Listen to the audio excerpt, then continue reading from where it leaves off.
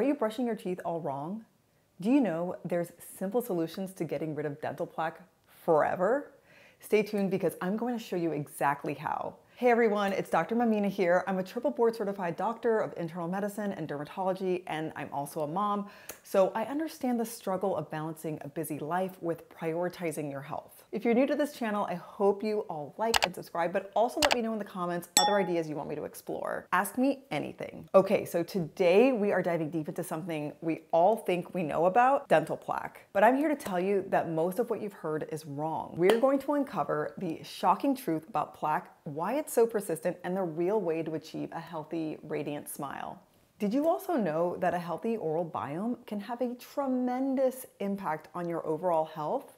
Yeah, like the billions or trillions of organisms that live in our mouth play a huge role with all that. So we've all heard of plaque. It's that fuzzy feeling on your teeth, right? But it's so much more than just leftover food particles. Plaque is a complex biofilm, so it's like a sticky microscopic community of microbes encased in a self-made calcium igloo, if you will. Think of it as a fortified city for bacteria, constantly growing and evolving. And here's the kicker. You can brush and floss religiously and still have plaque buildup. Why?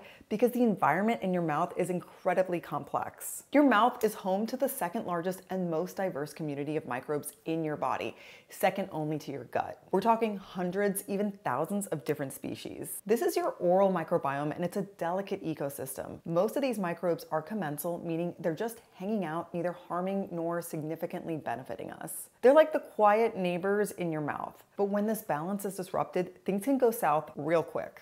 When the environment changes, these commensal microbes can become pathogenic, meaning they can start causing problems. They become the bad neighbors. This shift leads to plaque formation, gingivitis, which is gum inflammation, bad breath, also known as halitosis, and ultimately tooth decay, like cavities. So what throws this delicate balance off? Think of it like stressing out your microbial neighbors. Several factors can contribute. A diet high in sugar is a major culprit as it provides fuel for the bad bacteria. Smoking, alcohol consumption, and even certain medications like antibiotics, of course, can also disrupt the microbiome. But here's the real bombshell. Common oral hygiene practices like using certain mouthwashes and even long-standing recommendations of fluoride might be doing more harm than good.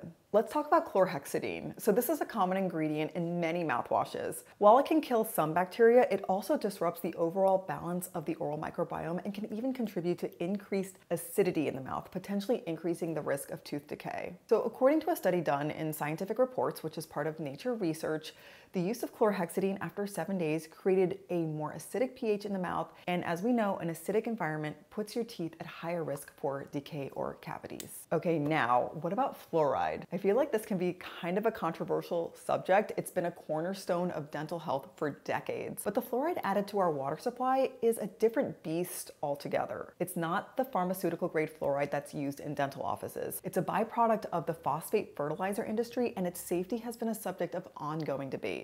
Interestingly, there's a surprising lack of robust randomized control trials demonstrating the long-term benefits and safety of water fluoridation. And there's a huge meta-analysis that showed that stopping fluoride did not increase the risk of cavities. I personally choose to filter fluoride from my water, both drinking and shower water, because I believe that it's essential to minimize exposure to things that could potentially have issues, especially if they may not have added benefits. So what can you do to protect your oral health and banish plaque for good?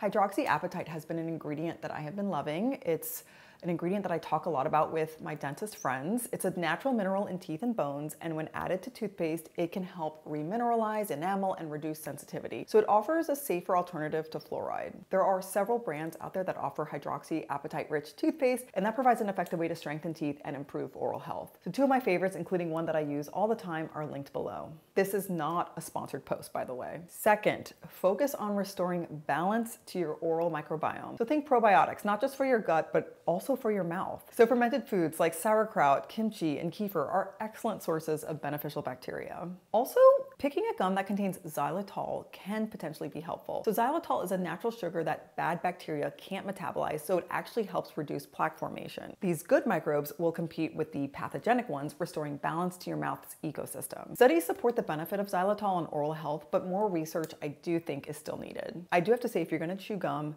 Choose one with the xylitol versus the other like artificial sugars. But remember, a healthy mouth starts with a healthy microbiome. I'm also listing my favorite xylitol gum below.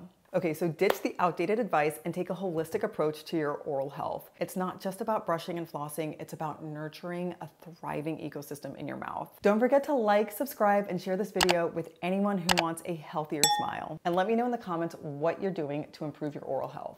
See you next time.